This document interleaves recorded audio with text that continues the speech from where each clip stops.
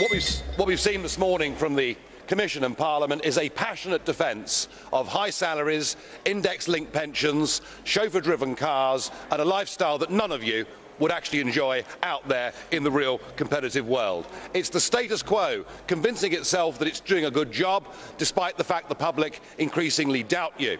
I would remind you that every time taxpayers' money is thrown at common European projects, the results are less than a success. The common fisheries policy and its environmental degradation, and now, of course, the euro, and not just an economic but a social disaster that is engulfing the Mediterranean. And it's all based on a flawed thinking that the state, if it has power and money, can create wealth. The dead hand of bureaucracy is destroying innovation and destroying jobs in Europe. National democracy and free markets would be a much better model. Ladies and gentlemen, please now listen to Mr. Verhofstadt, who will deliver a very interesting speech. Thank you very much for the publicity, Mr. President. But Mr. Farage has the whole morning talked about salaries and biggest waste of money.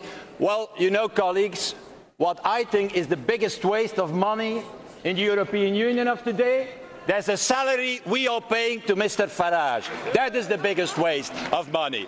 Oh no, Mr. Farage, let's be honest about it. You are a member of the Fishery Committee, for example, and you're never there. Never. In 2011, no attendance. In 2012, no attendance. It's fantastic what you're doing. You're coming here saying it's a scandal, the salaries that are being paid, and you pay yourself a salary without doing any labor in your own committee. That's the reality of the European Union today. You want the figure? Well, you can laugh. I hope that maybe this can be sent out on the BBC this evening once, and on all the other private television in Britain, how you in fact cheating your own citizens here. All the time.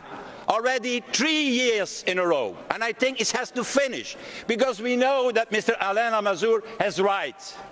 This union, if it wants to become a real federal union, needs own resources. Needs, in fact, his own income. And that is the big battle to do now.